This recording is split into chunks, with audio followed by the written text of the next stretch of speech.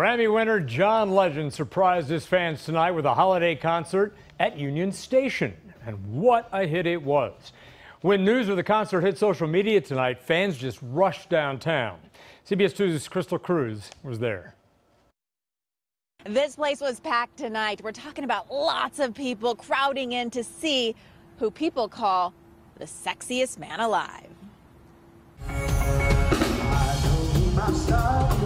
Oh, it was so fun. Yeah, I was right front row, and he puts on such an amazing performance, and his backup dancers were so sassy.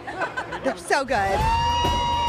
Singer John Legend shared on social media Tuesday that he would be at a surprise concert at Union Station in Los Angeles and invited a crowd to hear him sing holiday songs.